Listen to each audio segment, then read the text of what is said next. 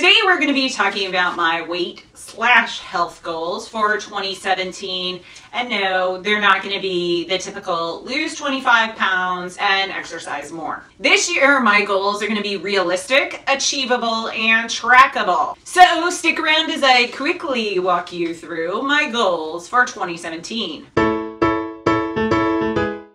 Hey y'all, I'm Wendy Valencia, and if you're new to my channel, here's a few of the videos that you can get from this channel.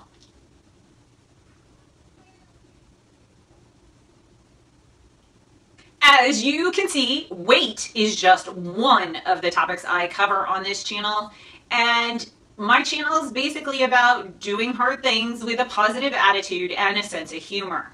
And when I say hard things, it's like getting out of debt, losing weight, all of those things. So if that sounds like something that would interest you, make sure you click the subscribe button down below, and then go on over right next to it and click that little alert bell so that you don't miss a single thing that I upload. So let's get into it. So in my video titled 2016 Financial Wins and Fails, I talked about our financial wins and fails, obviously, for 2016, but just the amount of time that we've been following the Dave Ramsey plan, not for the whole year. And if you don't know about Dave Ramsey, I am going to link this amazing video down below done by Angie about the 7 baby steps from Dave Ramsey. You have to check it out. It is a fantastic video. So when I posted this video, I got a comment from Martinus House.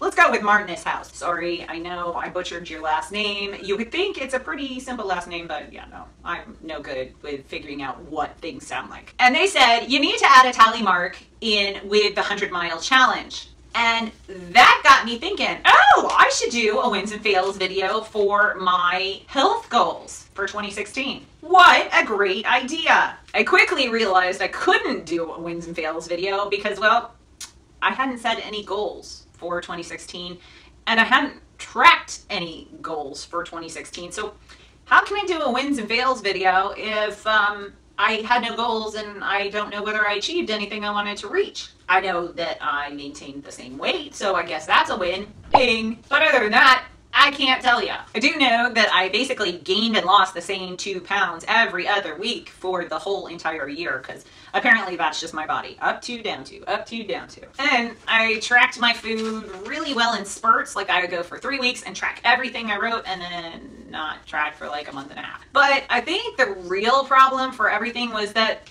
I didn't set any goals. So I realized pretty quickly, if I'm going to be successful this year, I'm going to have to set some goals. It's kind of logical, isn't it? So my weight goals for 2017 are kind of lofty, but at the same time not. They're kind of an ever-evolving process. The wins and losses are going to be notable over time, but not really as a one-by-one sort of thing, because it really is all about improving on my last choice. I'm not going to set goals like lose 20 pounds because honestly, well, I do need to lose at least 20 pounds. I don't know that having a goal like that is actually healthy for me mentally. It's just too much pressure, and I don't know that it really helps me make any of the long-term changes that I really need to make. So what are my actual goals going to be? Goal number 1, this is a big one.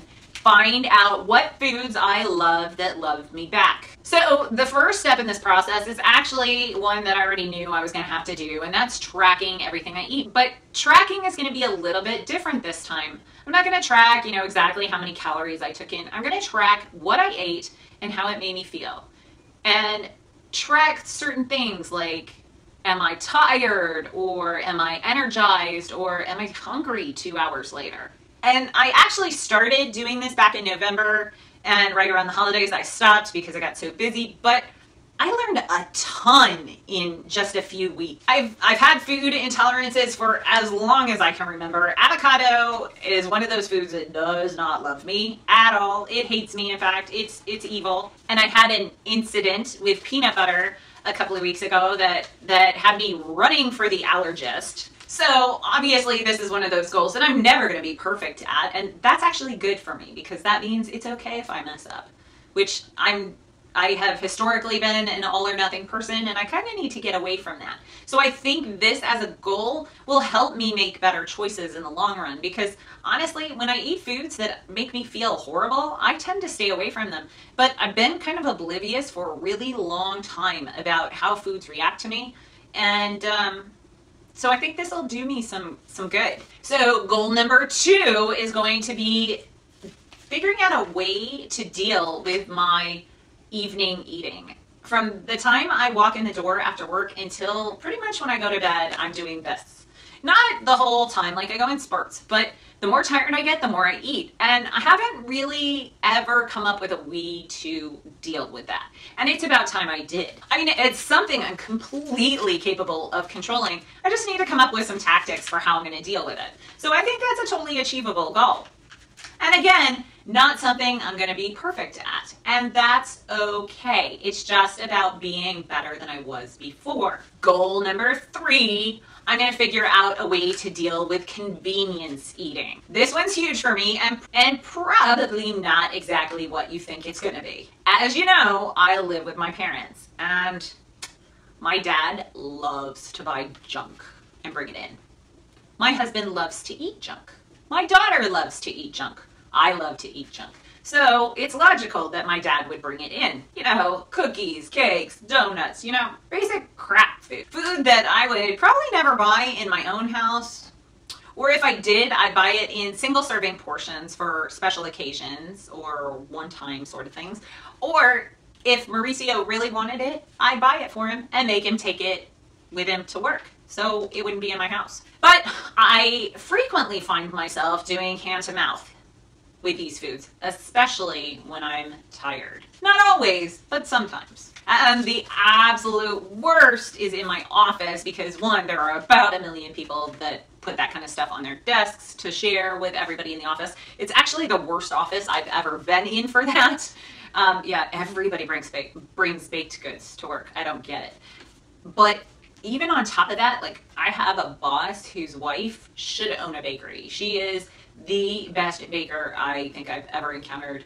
And everything she makes is amazing. And she makes stuff for the office at least once a week. So goal number 3 would be to be able to say no to these things without any FOMO. And goal number 4 is actually already pretty much taken care of, and that's to join Elizabeth Benton's Fat Loss Fast Track. I have already registered to do that, and I'm super, super, super pumped to start it.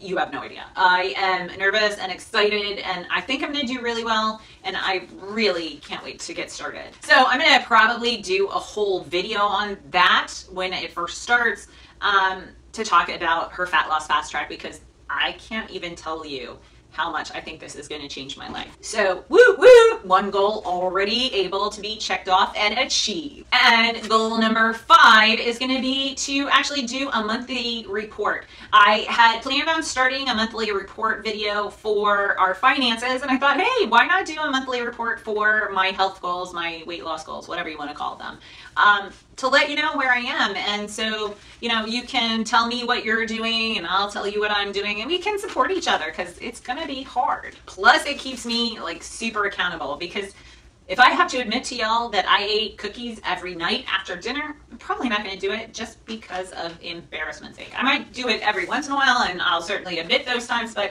you know, every night, So as you can see, I've kind of set my goals really pretty high. I'm going to be confronting 2 major food issues that I've had pretty much my entire adult life. I only plan on taking it in baby steps, because that's the way I'm going to change my behavior, is by doing everything slow and steady, because slow and steady always wins the race. So rather than having a goal of my weight, I'm going to make the goal about feeling better, about doing things better, having better energy, making better choices, and not worry so much about how much weight I lose. And I have a feeling if I start doing that, the weight will actually come off on its own. So guys, I'm wondering what you think of my goals. Are they reasonable? Are they too high?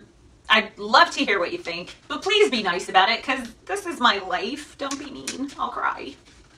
And as always, thanks for watching. I'll see you in the next one. See ya!